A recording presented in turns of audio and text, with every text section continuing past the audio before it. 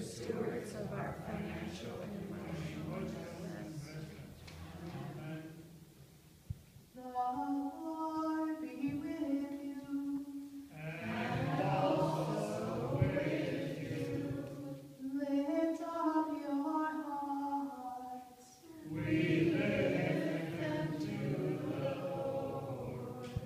Let us give thanks to the Lord our God. It is right to give our thanks and praise. It is indeed right and salutary that we should all times and in all places offer thanks and praise to you, O Lord, Holy Father, Almighty and ever-living God. But chiefly we are bound to praise you for the glorious resurrection of our Lord. For he is the true Passover Lamb, who gave himself to take away our sin, who by his death destroyed death, and by raising brought us to eternal life. And so, with Mary Magdalene and Peter, and all the witnesses of the resurrection, with earth and sea and all their creatures, and with angels, archangels, cherubim, and seraphim, we praise your name and join their unending hymn.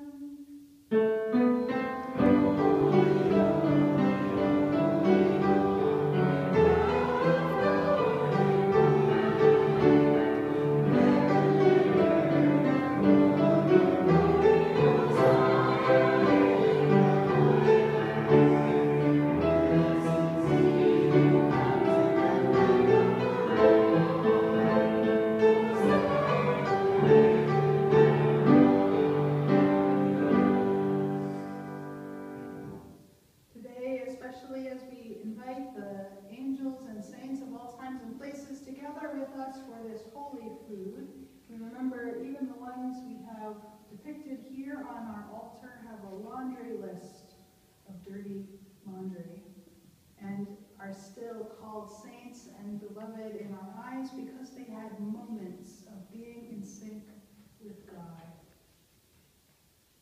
And so let us reconnect and once again sink to this God who has named and claimed us. We'll remember that night in which Jesus was betrayed, when he took the bread, broke it, gave it to all to eat, saying, "Take and eat, this is my body given for you. Do this in remembrance of me." After supper, Jesus took the cup, blessed it, gave it to all to drink, saying, "This is the cup of the new covenant in my blood, shed for you for the entire forgiveness of all your sins. So that every time you eat of this bread or drink of this cup, you may do so remembering me." We invite the Holy Spirit to be in this bread and wine, that it may fill all of the God holes inside of us, that it may transform us into saints who are in this world to love all that we meet on behalf of God. And we invite you, God's holy people, to feel the Holy Spirit working in and amongst you, and particularly affixing our ears to hear God in our neighbors. Let us join our breath, let us join our voices in that ancient prayer that describes a few of these mysteries. Our Father in heaven, Hallowed be your name. Your kingdom come, your will be done, on earth as it is in heaven. Give us today our daily bread. Forgive us our sins as we forgive those who sin against us. Save us from the time of trial, and deliver us from evil. For the kingdom, the power, and the glory are yours, now and forever. Amen. we break this bread, remembering even in the times that we think we're broken, that God is with us then too. As we come forward for communion, the congregation is mostly dippers, not sippers, but you're invited to partake in this feast in the way that is comfortable for you. If you would like gluten-free, just stick up a finger and I will get you some. Come, for all is ready.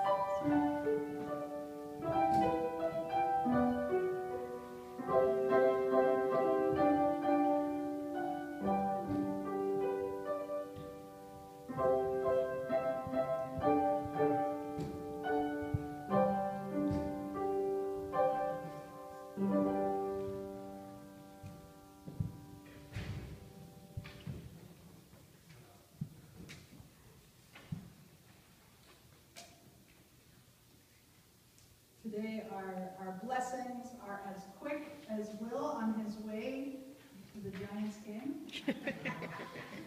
And we send them all the way down the street and downstairs to the Ryans who are working on coffee hour. May the blessings of God be obnoxiously reminding you that you are loved.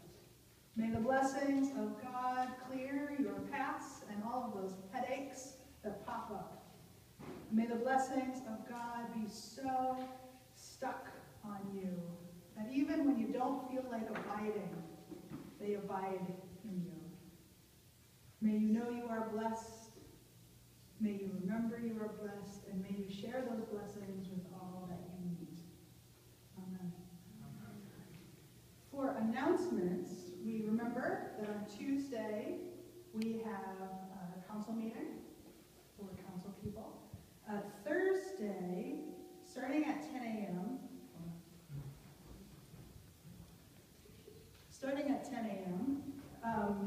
we are going to have a church cleaning day, in part because we have moved all of our materials for the bookkeeper and we want to shred any of the information we don't need to keep anymore, and also because there's a million tasks always to clean up around this space. So if you are around on Thursday, you can come up the front step side on the church office side. I'll probably just prop the door open, then you'll be able to get in. But if for some reason the door is shut and you don't have a key, is my phone? I'll be here at 10. Yeah, so text either me or Jean and we'll let you in. But don't, because sometimes we can't hear doorbell depending on how it's set up. I'll be here for sure. The other thing I wanted you to know is on the last page of the bulletin, we are hosting a dinner for Saints Mary and Martha Lutheran. They're the Spanish-speaking congregation that's on 21st and South Van Ness. And the reason we're doing this is because when I was called by the congregation, I was told that we have two big focuses we always want to keep our center with, and that's children and music. And since we don't currently have our own Sunday school, and the youth at Saints Mary and Martha are hoping to go to the ELCA gathering in Detroit, but it's insanely expensive. And basically once they get there, they get to go to church and then help people in service projects. So it's not like they're going to a rock show, but I think it's like $1,200 a kid this year, not including the airfare. So we're going to do a special dinner for them because we like having dinner parties, and we're hoping that people from congregations all over the area, and if we can get him here, the bishops, it's close enough to Synod Assembly, I wouldn't hold the breath on that one. So come for the meal. Carl's going to be cooking, who's cooked from our other events in the past, and it should be a hoot. Anything called the Flight of the Lutheran Children, you know, is going to be a fun time, right?